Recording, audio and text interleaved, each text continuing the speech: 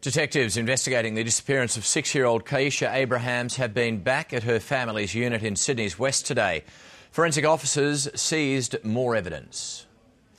Forensic investigators arrived here this afternoon. The Abrahams flat declared once again a crime scene.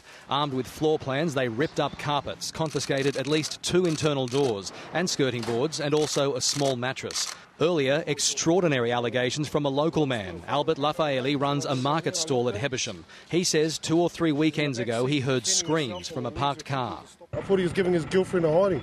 Until she came up out of the back seat, it was a little girl. The man says he believes the girl was Kiesha. It wasn't a smack on the bum. It was full force, backhands, punches, leaning over the back, from the front seat to the back to give her a hiding. He says he recognised Kiesha from recent photographs. Kiesha was terrified, and I won't ever forget her eyes, her fuzzy hair. It's the same girl. Police are investigating but have a lot of questions, such as, given all the publicity, why didn't he recognise Kiesha earlier? The man says he told police last night, but that was news to investigators this morning, and local shopkeepers say... No, I didn't hear the girl, I didn't see anything, but Albert told me that.